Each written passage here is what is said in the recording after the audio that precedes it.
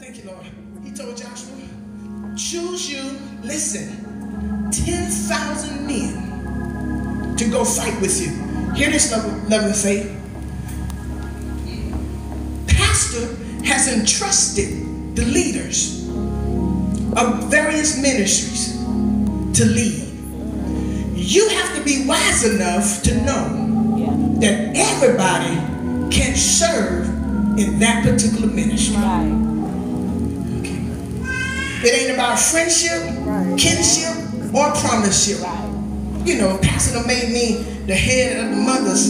So, sister, I'm going to vote for you because you're my friend. No, she may not be the one that can handle the motherhood of the church. That's right. Y'all better hear me. Everybody don't know how to talk to the women.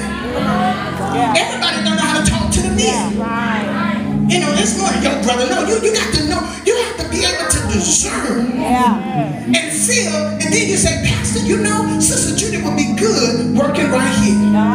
Because I have looked over and she's been faithful and she's been here. He's been here, Pastor. I think he'll make a good deacon. He's been here. He's here for prayer. He's here making sure the church is in order. He's here, Pastor. He's holding your hand. And can I tell you, you got to be a hand holder before you get in position. Because if you don't know how to hold the hand up as a member,